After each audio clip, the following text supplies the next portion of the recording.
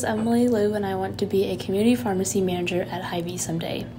I have unleashed my potential by working for the company for 6 years now and continually learning and growing as a student intern. My name is Lexi, and I want to be a managed care pharmacist. One way that I have unleashed my potential is by completing a summer managed care internship through AMCP and Pfizer at Blue Cross and Blue Shield of Kansas City. I also conducted health outcomes research that I presented at Nexus this fall. My name's Anna Holden, and in the future I aspire to work one-on-one with patients to improve their health outcomes and medication use.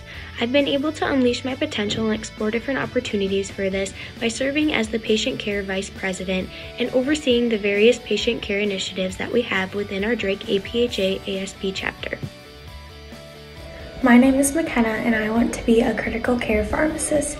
I have unleashed my potential through participating in a clinical internship with the Diabetes Research Center, as well as gaining leadership experiences during my time in APHA. My name is Hannah, and I'm a third-year pharmacy student at Drake University. After graduation, I hope to have a residency as a critical care pharmacist. I have unleashed my potential by being involved in research and various leadership positions on campus.